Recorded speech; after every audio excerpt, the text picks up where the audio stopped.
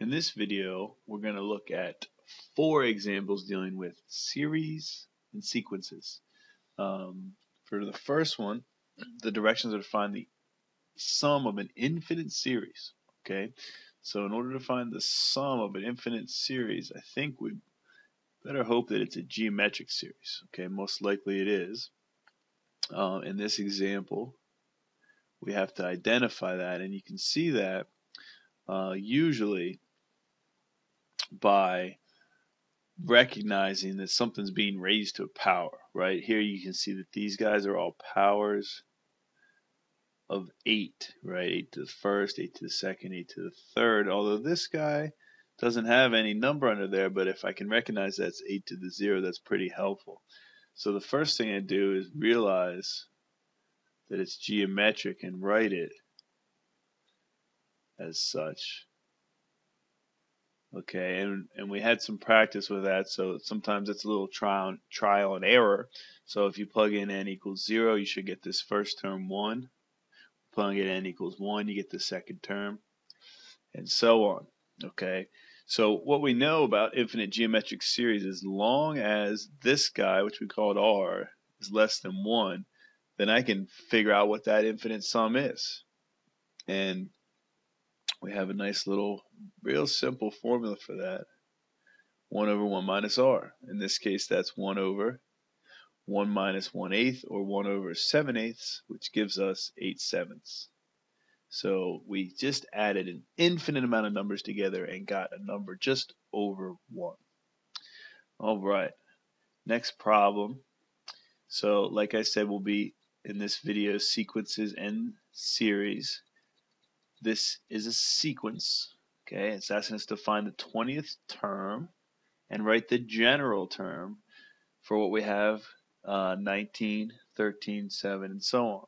Okay, so again, recognize the pattern. You'll notice that you're taking 6 away from each term, right? 19, that is the common difference, is -6, and first we have to recognize what type of sequence it is. Okay, so arithmetic sequence has the form: the nth term is the first term plus the previous n times d. Okay, so the nth term in this case would be the first term, which is 19, plus n minus 1 times the common difference, -6. That is the general term, or the nth term. Once we have that, we can find the 20th term pretty easily. 19 plus 20 minus 1 is 19 times -6. And all I have to do now is figure out what 19 minus 19 times 6 is. Okay, so 19 times 6, 54, okay, 5, that should be 104 negative. So the calculator would be helpful here. All right, so 114, so 19 minus 114 should give us a value of -95. Okay, that is the 20th term. It makes sense it's negative, right? Because each time you're getting smaller, smaller, and smaller. So eventually you're going to be in the negatives. Okay, good. Next up is find the sum of the infinite series. 7 plus 7/3 plus 7 over 9 plus 7 over 27. So again, we better hope that if we're finding the sum of an infinite series, that we're going to have a geometric series, which in this case it looks like it is. You have this common multiple of 7, so it's always going to be 7 up top. And what's happening in the bottom? It looks like we're raising 3 to the nth power. Okay, so that's my first guess, and then I kind of check it. If n's 0, I get 7. If n's 1, I get 7/3. If n's 2, I get 7/9. Okay, so that looks like it's going to work. So again, there's a couple ways to think about this. We have a formula that says 1 over 1 minus r, or a over a times 1 over 1 minus r. What you can do, since this guy isn't being raised to a power, here's how I like to handle it. You don't really have to do it this way. If I can just get really see my geometric series if I do it that way. Remember, 1 over 3 to the n is the same thing as 1/3 to the n, so I can really see that value of r. So that's just 7 times 1 over 1 minus r, which in this case is a third, which is 7 times 1 over 2/3, which is 7 times 3/2, which is 21 over 2. Okay. Finally, the third term of an arithmetic sequence is 13, so a sub 3 is 13.